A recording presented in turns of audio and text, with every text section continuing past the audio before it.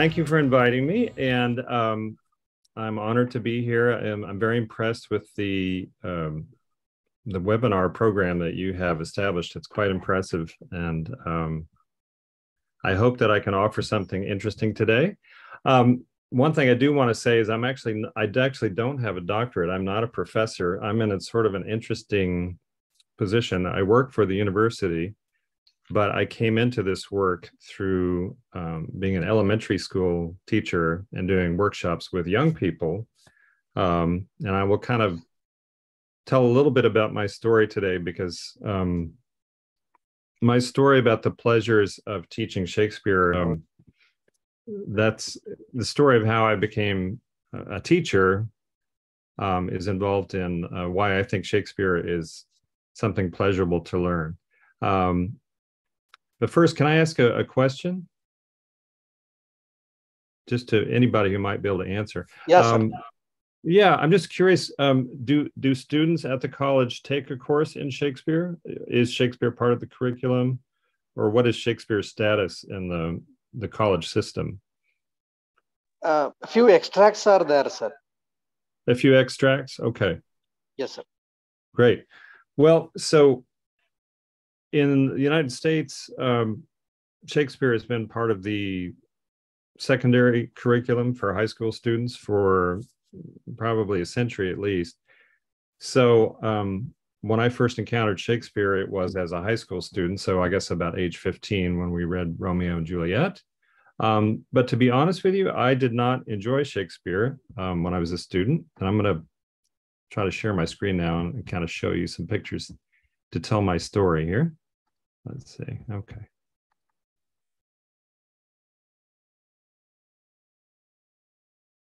All right. Can you see the screen all right? Yes, sir. We can see, sir. Oh, wonderful. Okay. So I'm going to try to start my slideshow here. Let's see. Okay. So just to begin my guide through my experience with Shakespeare, this is kind of how I first encountered Shakespeare, was as a famous author, something you study in school and in literature, English literature course. Perhaps you have worksheets. And for me, it just did not connect as a student. I did not find it very interesting. It seemed like something very old and far away. And it sort of seemed like Shakespeare was something that was under glass in a museum. It wasn't really something that I connected with. And to me, it was kind of like butterflies in an exhibit that had a pin stuck through them, and they were quite beautiful, but they weren't moving. They were sort of frozen in time, and something to be admired and then kind of walked away from.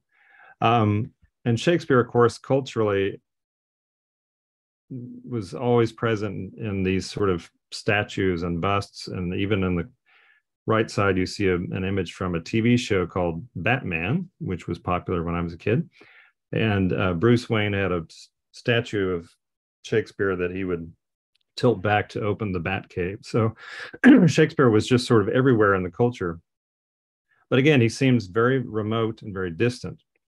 And then as a student, I learned about a program at the University of Texas where I was then studying journalism. So I actually began as a writer, not as an English teacher. And the program took place in a property owned by the University of Texas in a little town called Winedale in rural Texas. And on the property, there was an old barn. This is an old hay barn built in the 1880s. And it turned out to be a perfect space for exploring Shakespeare. And this professor, Dr. James Ayers, first took his students there in 1970. And as you can see, I'm going to go back to this image. The floor of the barn was just clay, and the students are kind of looking around the space and taking it in. And Dr. Ayers began taking his students out there. And what they found was that once they built a stage and kind of transformed the space, it was almost like an Elizabethan Shakespeare theater. And you can see how close the audience is to the performers, and the stage comes into the audience as it did in Shakespeare's Globe Theater. And this is actually a performance I was in 1990. That's me holding the axe. This is the opening scene from the Comedy of Errors. And as you can see, the barn is open-sided. It does have a roof, unlike the Globe Theater, but light streams in from the sides, and you can hear birds and occasionally even see deer and other animals outside. So just to connect this with Shakespeare's theater, you can see how there's kind of a visual connection in terms of the architecture, the wooden beams, and the feeling of an older wooden structure, and the audience being close to the performers. So at Wyandotte, excuse me, we were out in the country. So it sort of connected with Shakespeare's childhood growing up in Stratford-on-Avon, small market town in England, and also with the Globe in London. This is on the right, a photo from one of the early student productions in 1981, I think. On the left, you have a student who's working on her lines just outside the barn. You can see how rural it is. And this was the 1970s, and so there was kind of a free spirit from the 1960s on in the United States and the university. So you can see students were starting to grow long hair, and so there was an interesting collision between the kind of student energy coming out into this country place and meeting the local farmers and cowboys and getting to know them. And that's why our logo is, we call him Cowboy Willie for William Shakespeare. And you can see he has a cowboy hat and a piece of straw and some chewing tobacco in his cheek and a bandana. So he's kind of Shakespeare transplanted into rural Texas. These are some scenes from some of the early student sessions out at Wyandotte. And the emphasis was on studying Shakespeare by performing the plays. So the idea was that since Shakespeare wrote texts for actors, not novels or short stories, that we're missing something if we don't approach these plays by using the stage in some way and trying to experiment and explore different interpretations. So my summer out there as a student, and this is a summer course, so you actually move out to Wyandotte and live in a dormitory for 2 months. And this is open to any university student. If any of you want to try to come be a student at Wyandotte, we would love to have you. So you're in residence out at Wyandotte. These were the 3 plays that I studied my summer. This was 1983 that I was a student there. And we're given a part in each play, and we learn our lines, and then we come out to Wyandotte and we begin working together without costumes, just in our regular, civilian clothes, and kind of exploring the characters. This is outside of the theater barn. And back up a little bit. And stop moving there. Okay. There are woods outside of Wyandotte, and this is a group of us working on a scene from The Tempest, which of course is set on a magical island. So basically we were sort of like young kids running off in the woods, playing make-believe. We had our swords, and in the scene, these characters have been shipwrecked on this island. And that's me on the right, pretending to fall asleep. The reason I couldn't lie down and really fall asleep was because fire ants had just come to Texas. And so we had to make sure we didn't get bit.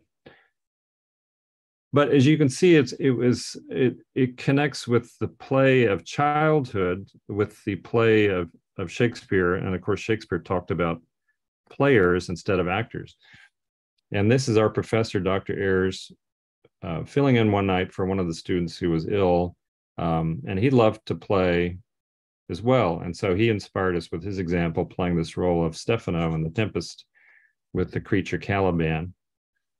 These are 4 creatures from The Tempest. And part of the fun of the program was just being inventive. So we made our own masks, and then these masks were used as part of the characters of these dogs that were called on by Prospero to chase Stephano, Trinculo, and Caliban. Hamlet was an incredible experience to work on learning that play through performing it. And I played the role of the gravedigger. That's me on the right, many years ago. And these are scenes from The Tempest. Stefano, the character in the center. And then, let's see if I can stop the slideshow for a sec. At this point, I left my career in journalism after a number of years out of university. This interest in Shakespeare continued, and I began teaching workshops for younger students because I believed that if I'd had an experience with Shakespeare as a younger student, I might not have found it so uninteresting in high school, and I wouldn't have had to wait until university to find it as something inspiring and engaging. So I actually met a teacher who taught 4th and 5th grade, which is ages 8, 9, 10, 11, roughly. And I began doing Shakespeare performances in schools as a helping teacher. And this is a school in Washington State. And this was the first group I worked with. And we worked on A Midsummer Night's Dream, and that's the students painting the set there. And one of my favorite players on the right, Narith, who was quite a character.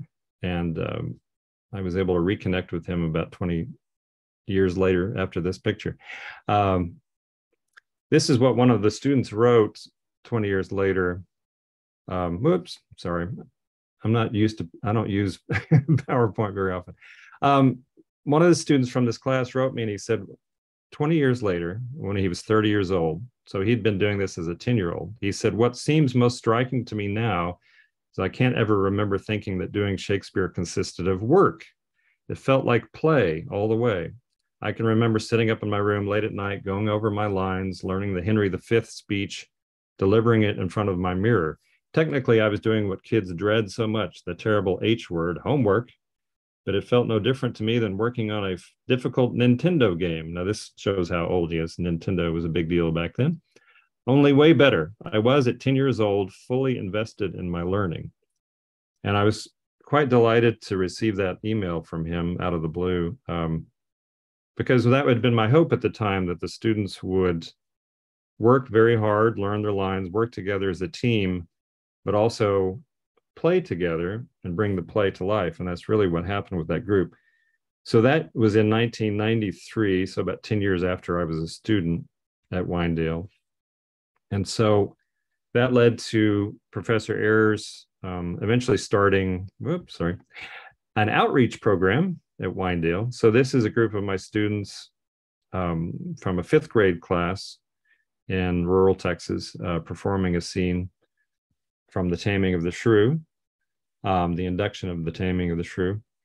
And so what I began doing is working with teachers in classrooms and their students, and then the teachers and students would come to Wynedale and perform on the same stage that I had performed on. So it was a special field trip for them, and we had a festival where the students would perform. And here's some of the students over the years. Did all kinds of scenes from Romeo and Juliet. That's Juliet talking to her Romeo, or there over on the right. That's a sword fight from Romeo and Juliet above. And then the ladies below, I believe, are doing the scene from Much Ado About Nothing. And then the student on the left, was Caliban. And this is me just kind of working with different students to show that what's the pleasures of teaching Shakespeare is that you're on your feet. It's very fun. It's very active. On the right, I'm teaching a group of students to sword fight. We were doing a massive Romeo and Juliet sword battle between the Montagues and the Capulets. Similar scene up on the left, because we're often finding playful ways to perform conflict, because obviously a lot of the plays have conflicts early on that are resolved. On the bottom left, you see a group of students on a day trip from a school to Wynedale, and they're going to come up on that stage in a little bit and perform scenes. So we've had thousands of students come over the last 20 years. The program will be 20 years old next year. And so that's why I'm not actually a doctor. I'm not Dr. Stromberger, because most of my teaching is with younger students. This is a copy of the program I printed up with the back and front cover. We called it the Festival Play, and here is the students all celebrating and singing after one of their performances, just packing the barn. So students from all over, 4 or 5 different schools around Central Texas. And it looks like they're having fun. I think they did have fun. So part of the hope is that, unlike the way I experienced Shakespeare in high school, these students will think of Shakespeare as something that's active, fun. It's something you do with your friends. It's something you do as part of a group. It involves creativity. It involves imagination. And the hope is that that will sustain them as they continue in their education. Now, we also hosted performances of the same student groups on the UT campus, and we call it the UT Children's Shakespeare Festival. So the students were able to perform in a real theater with lighting and a big space. And as you can see, we're not using any sets. Like Shakespeare's theater didn't have big sets. We're just focused on the language and the characters. We don't worry about the Elizabethan costumes. Some students will wear costumes, some will just wear modern dress. The student on the left is playing Mark Antony in Julius Caesar, the famous Friends, Romans, Countrymen speech. The students on the bottom right are doing the opening of Romeo and Juliet, where they're saying 2 households, both alike in dignity, and that's why they have the number 2 up. And the student on the upper right is Romeo, who thinks Juliet is dead. Heartbreaking scene. These are students after performance applauding for other members of their group. And here's a scene from A Midsummer Night's Dream with Lysander and Hermia, I believe. So some of the costumes were quite wonderful, but it was completely up to the students and the teachers if they wanted to wear one. Oh, sorry, flying by again. Now, what I find interesting is the students, when they tell me at the end of the year, I ask them, well, what did you enjoy about working on Shakespeare? And then I have them write something, and I get some very interesting comments. Just to show you a few of these, the first student was talking about being a mariner in The Tempest, and he said, I got to dress up.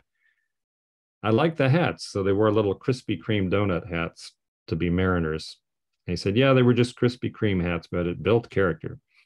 The next student playing Brutus from Julius Caesar, I was thinking this guy likes to bend the truth, and I sometimes do that. It was a new feeling to me. I could feel the emotion in Brutus's words and how we changed the crowd's emotion.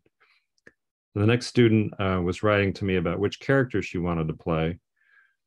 I think I would make a great Titania, and that's the queen of the fairies in Midsummer Night's Dream, because when I was little, I adored fairies. I think being Titania will bring back that old spark that little kids have and that I have almost lost, which I thought was so poignant. She was, 10 years old when she wrote that, and she felt like she was already losing that spark of childlike, creativity. And then this is from a 5th grader. I really, really liked a girl who played Lady Macbeth in several scenes. I really, really liked how strong Lady Macbeth was. I liked how she was kind of the boss of the project. I don't know if that's bad, but I kind of think of her as a role model. She seems like a big feminist, and I would love to be like her, but I don't want to murder anyone. So in case you think we're encouraging people to be like Lady Macbeth. So I was really tickled by that one. Now, the program continues today. This is Dr. James Lowland, who's the director of Shakespeare at Winedale. That's him on the bottom left in The Tempest. We were actually there the same summer, and that's when we first met. He took over the program in the year 2000 and has been director since then. And that's Dr. Lowland on the right, leading a group of students in 2021, the first group to come back as the pandemic finally receded. And this is, this is from just last summer, just a few, maybe, end of July, early August. This was the summer class of 2022 performing the final scene from The Winter's Tale for an audience in the barn. Now, Dr. Ayers, who started Shakespeare at Winedale, now teaches in Camp Shakespeare, a program that's directed by Robin Grace Soto, who Doc and Robin worked closely together. And there was actually a documentary film made about Dr. Ayres and Wynedale, Shakespeare at Wynedale and Camp Shakespeare. And that's the poster on the left. It's called Take Pains, Be Perfect. And it's not yet available for streaming, I believe, but hopefully it will be eventually. They're showing it at festivals, film festivals. But as you can see, they took the image of Dr. Ayres from that early picture I showed you, and they sort of put it on top of the barn as if he's standing there on the barn, the Shakespeare barn. And there's a picture of him on the right. And then a quote that he wrote once that I really thought was perfect. Shakespeare stretches me. I stretch students. Great exercise. He wrote that down as kind of a teaching philosophy. And I've tried to incorporate that into my work with students too, because I believe it's true for me as well. And a few more photos here. The theme of my talk here is about work and play coming together as one. The first thing that happens when you come out to Wynedale is, because it's an old barn, is there's a lot of work. We've got to sweep the barn, open up the sides, kind of get everything set up. And that's one of my favorite things about Wynedale is it's a space that we all have to help take care of. It's an old wooden barn, and there's used to be a clay floor, now it's a brick floor. But that kind of first experience of the students is working together, not taking a test or doing a worksheet. It's actually on your feet with a broom, cleaning. And I think that's sort of an important first step to show that we are working and playing sort of in the same space, and then eventually the work and the play come together. And this theme of work and play coming together was famously stated quite eloquently, I think, by Peter Brook, who was a famous theater director, began in England and then moved to Paris. And Peter Brook just passed away this summer after a long and wonderful career. This is the ending of a book he wrote in the late 60s that was quite important in the early days of Shakespeare at Wynedale. And I'll just read the conclusion here. In everyday life, if is a fiction. In the theater, if is an experiment. In everyday life, if is an evasion. In the theater, if is the truth. When we are persuaded to believe in this truth, then the theater and life are one.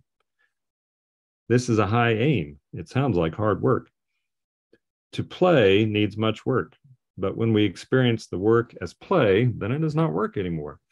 A play is play. And it's very simple, just 4-word statement, but that's kind of the message of our Shakespeare at Wynedale program. And let me stop this here.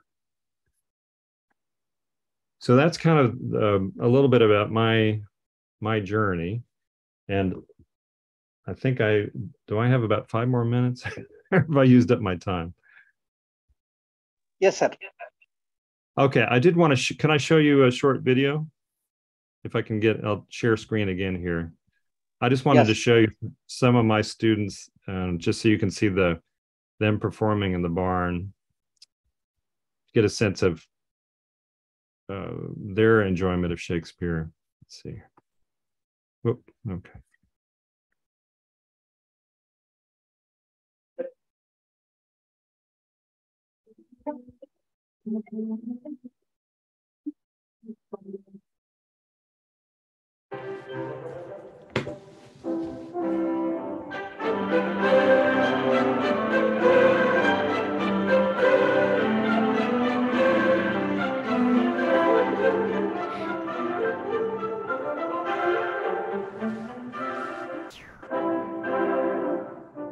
I like Wynedale very much. It's just fun to express yourself. These raging rocks and shimmering shocks shall break the locks of prison gates, and the amphibious car shall shine from far and make and mar the foolish fates.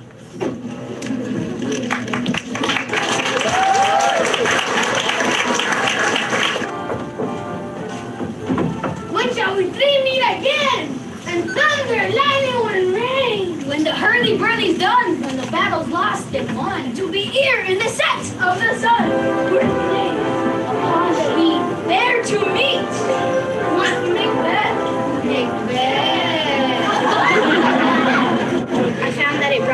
bunch of kids that were really shy into, like, it made them into people who weren't so shy, sort of better at expressing their feelings, you know? These are the forgeries of jealousy. And never since the middle summer spring met me on hill, dale, forest, or mead, by painted fountain or by rushing brook, or by the beached margin of the sea, to dance our ringlets to the whistling wind. For with thy brows thou hast disturbed our sport, therefore the winds, piping to us in vain, as in revenge, have sucked up from the sea contagious fogs, which falling in the land, has every pelting river made so proud that they have overborne their continents. The audience actually helps you because if you just stare at the audience and they make you laugh or something, that's really good. So it brings up your energy instead of nervous energy into Shakespeare energy. And you can use that to make your performance better.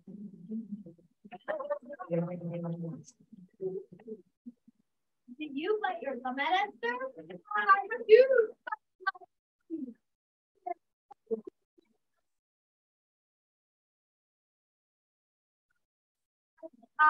No. I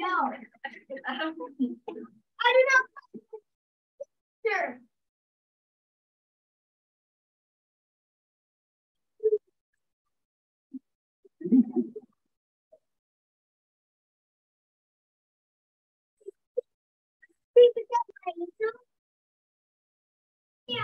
Wherefore art thou Romeo? Deny thy father and refuse thy name. For thou wilt not be but sworn, my love, and I'll no longer be a Capulet. That which had made them drunk had made me bold. What had quenched them had given me fire. Hark! Peace. It was the owl that shrieked. The fatal bellman that gives the sternest good night. He is about it. The doors are open, and the serpent grooms do mock their charge with snores. I have drugged their possets, that death about them, whether they live or die. Fear not, Macbeth. No man or a woman shall e'er have power with thee. Then fly, false thanes, and mingle with English epicures. This mind that I sway by, and this heart that I bear, shall not sag with doubt, nor shake with fear. The sense of community here, it's awesome. Like how, no one feels really, like everyone keeps on trying when they lose. But you know what? Here, there is no loser. There's always, everyone's just a bunch of winners because they get to share the experience.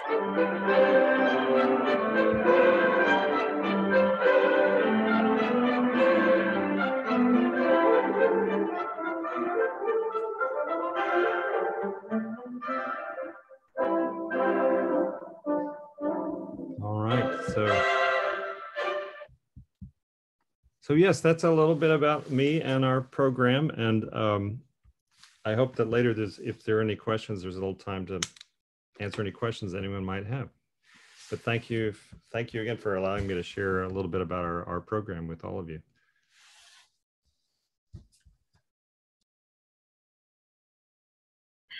I'm really grateful to everyone for having invited me here and for giving me the opportunity to share my thoughts with you today. So I will start trying and share my screen. Right. So the pleasures of a home, women in Indian cinematic adaptations of Shakespeare.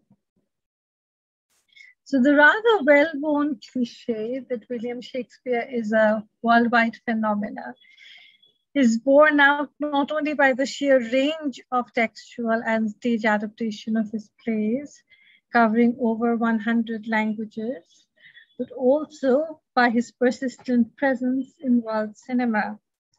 Even outside of the Western world, Shakespearean cinematic adaptations had an early start.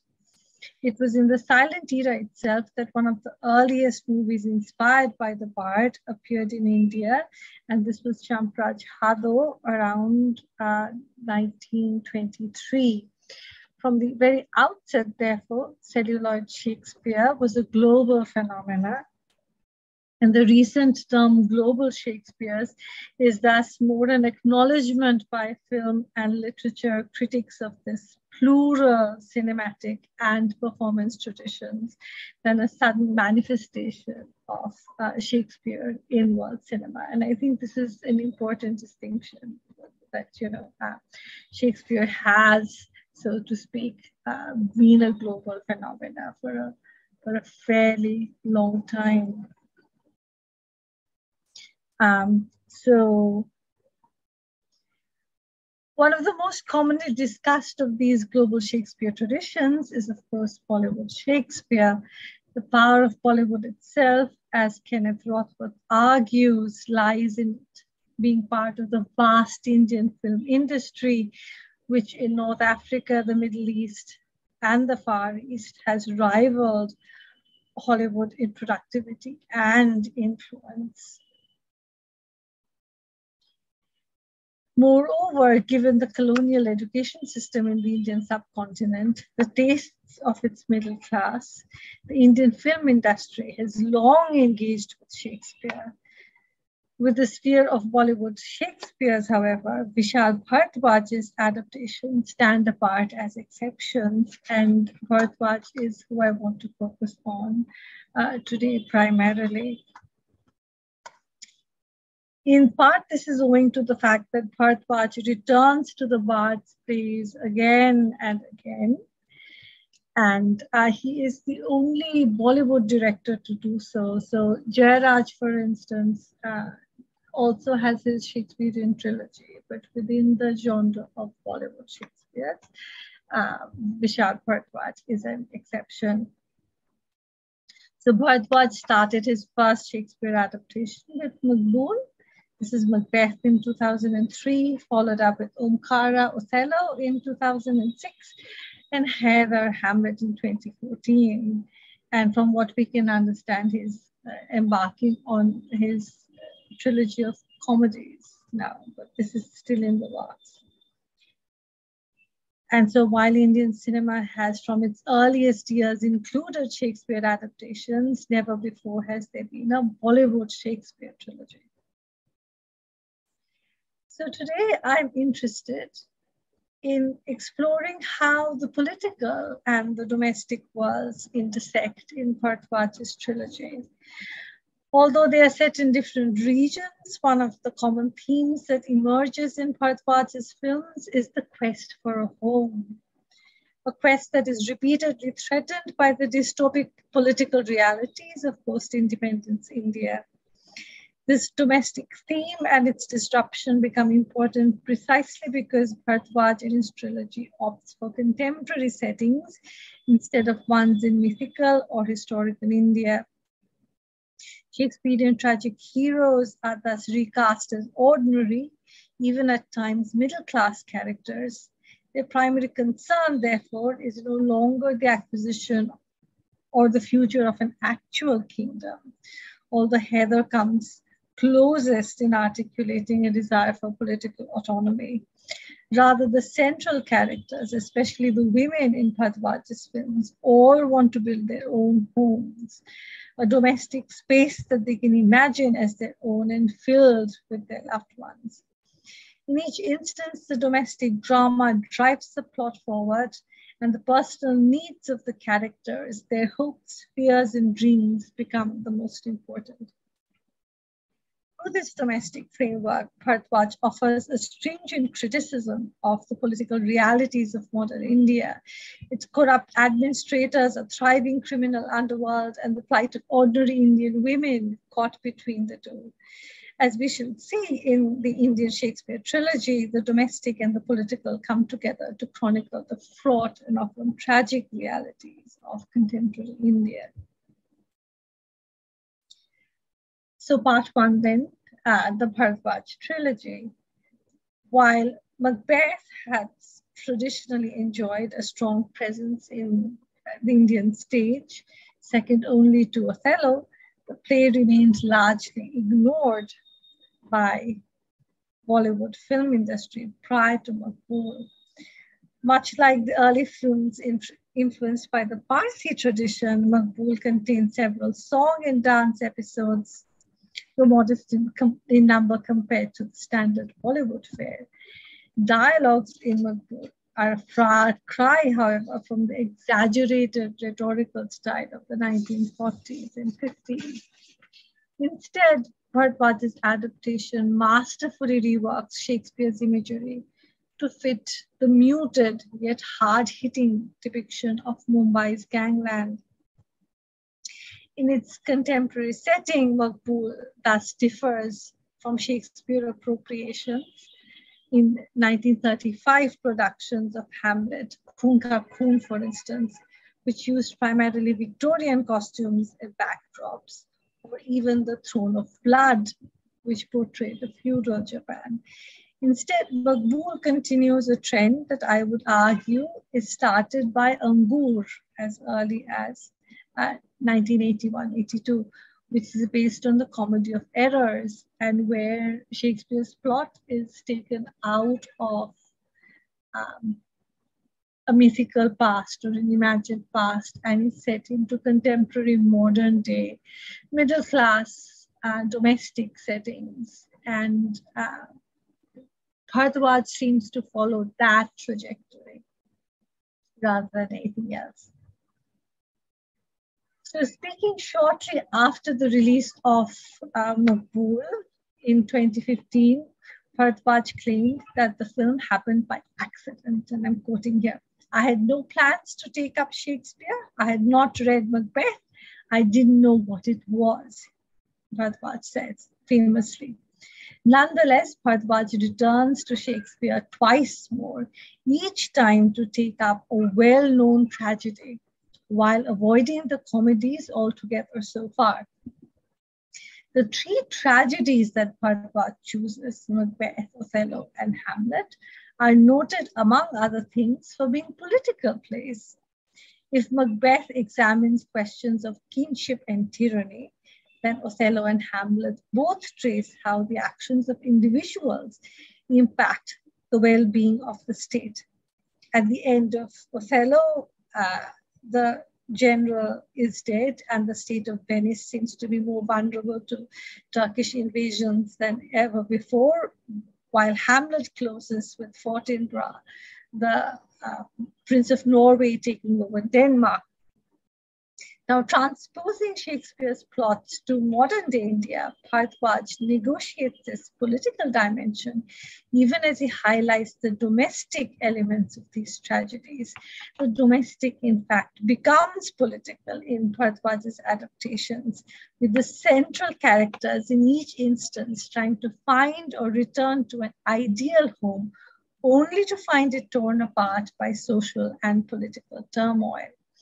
In both Maqbool and Omkara, the interlinked worlds of organized crime and political parties trap the eponymous protagonists and the women who love them, Nimi and Dolly.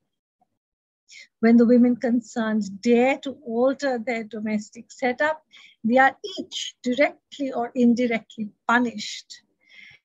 The final apotheosis of this thwarted quest for a home happens in Heather, where we find Kashmir caught in a political bind between the Indian armed forces and the insurgents. In all three Bharadwaj movies, we find that the films are situated in contested political or legal spaces. Maqbool in Mumbai's criminal underworld and Omkara in the ganglands of Uttar Pradesh, while Heather gets played out against terrorism in Kashmir. In these spaces, the women of Bharadwaj's adaptations most acutely bring out the tragic desire for a home, and their bodies bear the brunt of the failure to achieve this. For instance, Nimmi, much like her counterpart Lady Macbeth, urges Maqbool to murder Abbaji, the Duncan character. But the principal motivation for this is personal. Nimmi is Abbaji's mistress, and she believes that she's about to be replaced by a new Bollywood starlet. While the younger and unattached Maqbool, on the other hand, she can imagine with him a more stable home, especially when she can no longer return to her parents' house after the long years in Abbaji's concubinage. And so the image on the right here shows the engagement party of Abbaji's daughter, Samira, with Guddu, who is the Fleance character. And they feed each other. And Abbaji's newest heartthrob, the lady wearing the black sari here,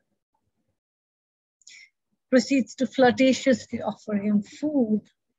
And Abbaji makes his preference seemingly clear for the newcomer, signaling an imminent switch in mistresses. And Nimmi is effectively abandoned and forgotten, and she watches the couple from the sidelines. And so for Nimmi, murdering Abbaji is not just about mere ambition or revenge. Instead, it translates into survival, a shot at a life with the man that she loves, Maqbool. Nimmi had resorted to insinuations earlier, but she now explicitly quotes Maqbool to murder wearing the sacrificial garland reserved for slaughtered goats, right? And it's a very interesting image here where one can perhaps think that, you know, she is all dressed up, decked up like a beautiful Indian bride, but that there is also that image of her becoming like the symbolic sacrificial goat. And this is the fate that she wants to escape, right? And this is the moment where she gives Maqbool a choice, an ultimatum, so to speak, either kill Abbaji or kill me, because if Abbaji lives, then I'm as good as dead. And the term Abbaji, of course, literally translates into father. So this is a very interesting sort of familial plot that is going on there as well. Whereas where neither Maqbool nor Nimmi are related to him, are related to Abbaji by blood, but they are sort of part of this criminal dystopic family. And so Nimmi persists in her pleas for murder, and she informs Maqbool that she has to choose between two deaths, Abbaji's or her own. The murder, therefore, is triggered by ambition as well as love, and Nimmi, like many Bollywood heroines, needs to be rescued, although in this film, she orchestrates her own release. As the plot unfolds, we realize that the unholy criminal alliance among Mumbai politicians, Bollywood, and the underworld, which had prevented her from becoming an actress, now comes in the way of her securing a lasting home. Nimmi's madness coincides with the political turmoil in the state, and the legislators, after being kidnapped and held for ransom by Maqbool's foe, Guddu, the Fleance character again. Maqbool is desperate to resolve the situation and makes matters worse by joining hands with armed smugglers. This crisis also tragically distracts Maqbool from fully grasping Nimmi's descent into madness. Instead of providing her with the help she needs, he resorts to violence when, for instance, she says that she can hear her unborn child cry each night because they have killed its father. Maqbool sort of lashes out and physically abuses her. So the results of this political crisis are catastrophic, not only for Maqbool, but also for Nimmi. She pays with her own life when, being stripped of all governmental protection, they have to go on the run, and she's prematurely removed from the hospital where she was recuperating after a difficult childbirth. So this new phenomena of giving Lady Macbeth a life and a story of her own in Indian cinema has spread to subsequent adaptations. One of these is the Bengali web series called Mondar. And so not unlike many of the other recent Bollywood adaptations, Mondar is set in the criminal underworld. Unlike, say, Vishal Bharadwaj's Makbul, though, the backdrop is not urban India, but rural. Set in a remote fishing village, the shots zoom from the silty, grey waters of the Bay of Bengal to the large fisheries or bheris. But the driving force of this version, again, is not Mondar or the henchman of the local criminal gang lord, W. Bhai, but his wife, Laili. And Laili's problem is that Mondar, despite being a powerful man, is impotent. And she desperately wants family. She desperately wants a child of her own. And it is her desire, again, for a stable home and for a child that sort of drives the plot forward. And it is her fears and her trauma that sort of become the principal reason why, again, the Duncan-like figure is killed and murdered. So it's no longer just a question of abstract ambition or ambition for the husband. The Indian cinematic Lady Macbeths opt to remove the Duncan figure because they want something out of it for themselves, not just for the man that they are attached to or married to. And this, I think, is an important distinction between Shakespeare's original play text and the more recent Indian adaptations. So similarly, in Omkara, Dolly, Desdemona figure, dreams of a blissful married life with Omi, Othello. Here too, Bharadwaj alters the Shakespearean plot in really interesting ways.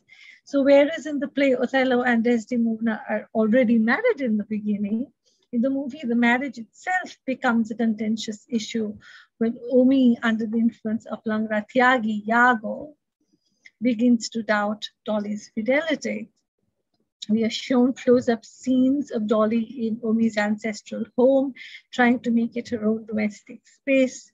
She's frequently reminded by Omi of his mother and the other wives who had once worn the traditional kamarband, a waist ornament, and won the hearts of their husbands and extended families.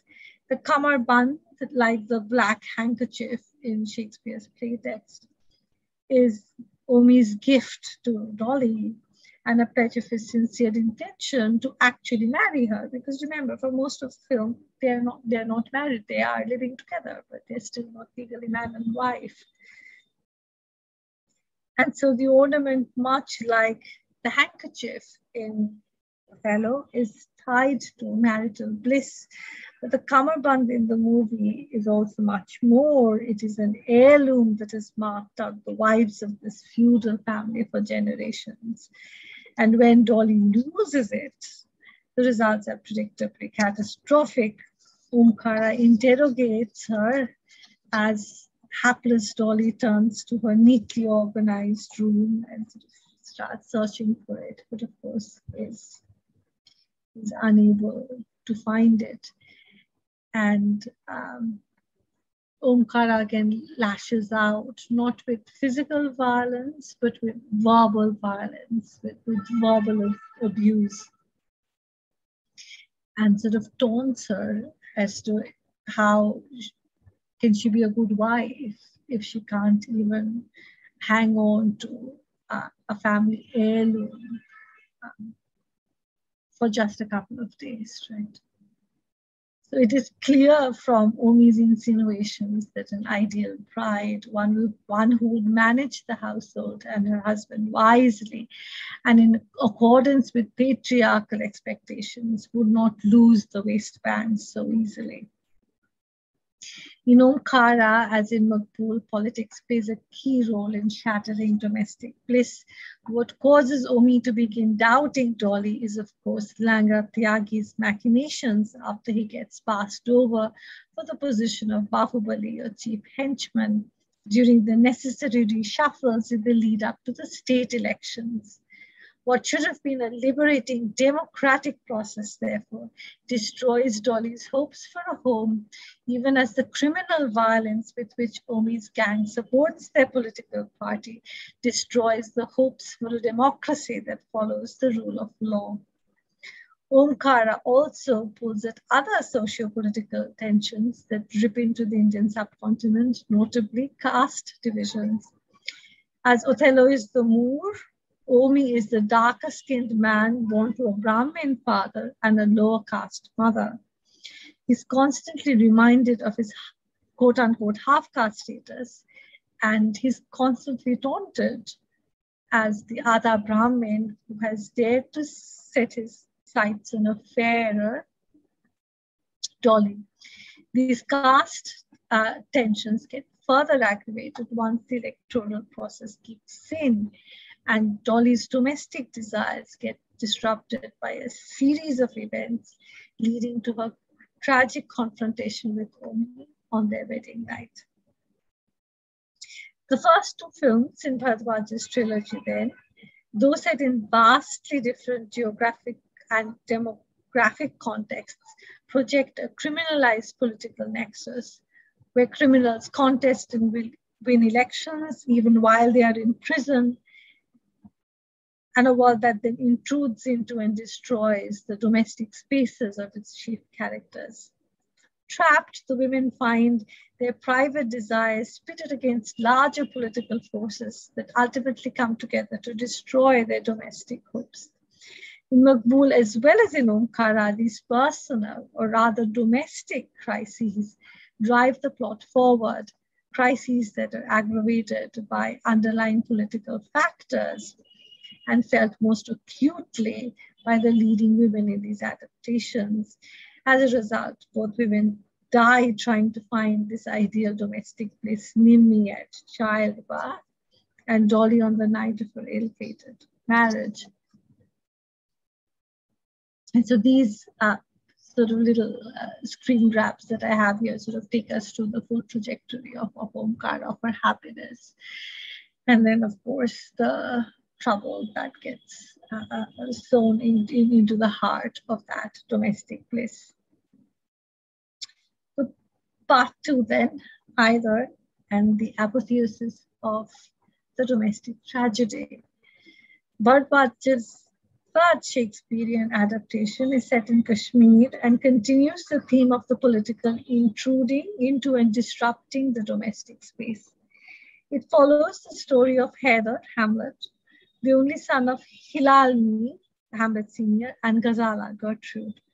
Khurram, the Claudius figure, is a lawyer who profits from the political disturbance in the state and makes use of the knowledge that his brother Hilal had been helping insurgents in his capacity as a doctor, and gets him arrested during a raid by the armed forces. Haider returns to Kashmir, disrupting his studies at Aligarh University, and desperately tries to trace his father's whereabouts. Haider is aided in his quest by Arshia, the Ophelia figure, who is a journalist. Yet it is Haider's relationship with his mother and not Arshia that drives the movie forward and gives it much of its emotional urgency. The film goes much farther than the Shakespearean play text, with adolescent scenes of Haider applying perfume to Ghazala and anecdotes that are told by other characters about how, as a child, he wanted to marry his mother. And of course, you know, there's a classical Oedipal subtext to this as well, made famous by Freud's own reading of the play. So Haider, unsurprisingly, follows the pattern set by Bharadwaj's previous films, with Ghazala, the Gertrude figure, coming across as a much stronger character than her Shakespearean counterpart, in voicing her sexual desires and her hopes for a stable home with her son and her new husband, Khurram. Critiquing the portrayal of Ghazala, historian Mridu Rai, for instance, argues that Ghazala, Haider's mother, and I'm quoting Rai here, is one of the most vacant characters this film could have produced. She keeps proclaiming herself as a half-widow, while she has the privilege of becoming, except for a minor religio-legal hurdle, soon overcome, a full-fledged wife. The only person she cares for is her son. I end quote here. But part of the problem that Rai outlines here arises from the fact that, as with Bharadwaj's other adaptations of Shakespeare, the main action of Hyder is primarily in the domestic space, despite its political setting, right? Despite being set in Kashmir. Furthermore, as the plot unfolds, the Kashmiri setting arguably becomes more and more incidental. It actually could have been set in any sort of troubled political space, and the story would still have worked, the plot would still have worked, the characters would still have translated. And the murder of Dr. Hilal, Hyder's father, results from his brother's jealousy, not from any larger political agenda. Hyder, however, fits in well with Bharadwaj's Shakespearean trilogy in the way that the domestic plot reveals and reflects the significance of the larger political world that disrupts and destroys it. While Bharadwaj's depiction of political problems in the Indian state remain incomplete, the characters, particularly Ghazala, follow the usual arc. Her dreams of being able to find a stable home are, much like those of Nimi and Dolly, dashed at the end. Ghazala, unlike them, however, Ghazala gets to save her loved one. And Bharadwaj's Hamlet, strangely enough, gets to live. Ghazala becomes the avenger. As a suicide bomber, she kills Khurram for his offenses against both Hilal Mir and her son Haider. The climactic moment in the film is thus Ghazala's death, not Hamlet's, right? Not Haider's. So similarly in Maqbool, Nimmi's death, unlike Lady Macbeth's, which receives only a passing mention in the playtext, gets shown on screen. The camera lingers as Maqbool clings to Nimmi's corpse and carefully covers her with a scarf. When the police arrive, they pause and take note of Nimmi's death. In Omkara again, the camera repeatedly returns to Dolly's corpse in order to dramatize the full effects of the tragedy. She lies on a swing fully dressed in her bridal finery, while Omi sits next to her motionless. They are discovered by a distraught Indu, Emilia, and later by Langra Tyagi and Kesu Firangi, the Cassia figure. In Haider, there is no corpse to mourn over, but Ghazala's disintegrated body, as surely as the visible ones of Nimmi and Dolly, marks the impossibility of securing stable futures for the women who inhabit India's marginal spaces. In tracing the dilemmas of these women, Bharadwaj turns to Shakespeare's plot and turns the original stories into Indian narratives of private loss and of political failure. Bharadwaj's trilogy ultimately has a sense of continuity, not only because the films share their common themes, such as violence in the political and domestic spheres, but also because the director casts some of India's best-known actors in the films. For instance, the critically acclaimed actor Nasiruddin Shah, who plays Purohit in Maqbool, also appears as the crime lord Bhai Saab, the Duke of Venice, in Omkara. Similarly, Irfan Khan is both Maqbool and Ruhdar. And Ruhdar, of course, is Bharadwaj's twist on the ghost of Hamlet's father. Most prominently, however, Dabbu plays the roles of both Nimmi and Ghazala, and you can see here, Dabbu as Nimmi and Ghazala as, and Dabbu as Ghazala again in the climactic scenes of the movies. Such a repetition, especially in the case of the characters based on Lady Macbeth and Gertrude, help us better recognize the domestic tragedies that get played out in these adaptations, the shattered dreams of these women, and the socio-politically marginalized spaces of India. In chronicling these lives, Bharadwaj's films stand out as highly acclaimed global adaptations that they have become. Thank you.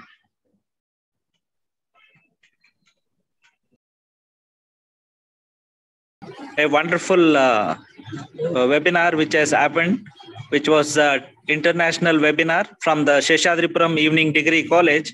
I would like to say that theme speaker Dr. Clayton and Dr. Amrita has given their topics a wonderful discussion, and also they have enlightened in many of the aspects which they were actually very strong. And I would like to say that Dr. Clayton has worked on many characteristics of Shakespeare, and he has given a wonderful, means I have to say, he has given from his own appreciation of Shakespeare from when he started his work as a writer and started helping teacher in the performance of Shakespeare. He has brought about the characters in from the ages, from his job and how the work has to be considered and how the job has to be taken, correlating with both the aspects, how the teamwork has to be performed, and how actual plays of Hamlet or Midsummer Nights,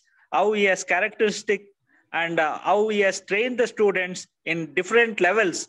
That is, it is a very difficult thing for bringing up school children to perform in such a wonderful way. He has brought the work of as a team and a pleasure of teaching Shakespeare. He has experienced, he has brought that out, and I'm very thankful for him.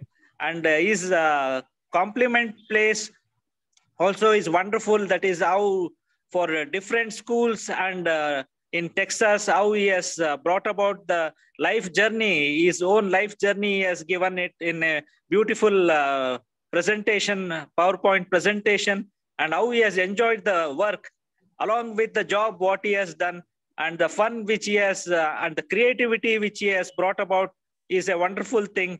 That adapting such things is a wonderful, and I have to say that along with students, and also at the same time, I could just see the wonderfulness of different arena of people. That is, for example, the students from different communities or different world has actually come across him. I actually just saw one of the students in his marking, Mr. Radhakrishnan, 5th grade student, performing the Hamlet. I could just find out, and many of the African cultures and many divisions from the different world was his student. So it is a wonderful thing that they had all the opportunity to come under him and take this wonderful thing and enjoy the participation in the stage, especially because stage performances are different and the class performance is completely different. I have to say that he has given a wonderful training for those students, and naturally he has also read some of the students who have given their appreciation to him. He has, from his face only, we could just find out he was very happy to read those things. And I'm thankful for his today's participation in our college. At the same time, I want to thank Amrita madam also. She has compared our Bollywood movies, and especially Vishal Bharadwaj, director's movies, and Jairaj. She has appreciated their works, and she has compared some of the movies like Angor, the comedies or the tragic sessions of Makbul, and the tragic actions and political plots. She has explained it, and she has compared with Omkara, the 2006 movie, with the Othello, how it was brought about. And even though the director is not actually giving much of the importance of characters, but still copying the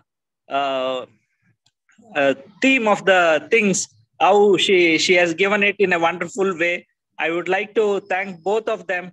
And at the same time, I would like to say that with the great Shakespeare performances in our scenario of the world, in Indian context. We, in our local privileges, we are acting or students are playing with a great plays of our Indian context, like Ramayana plays or Mahabharata. The Shakuntala dramas are being conducted in the Indian platforms, and mythological stories and even the cinema on our mythologies are also created.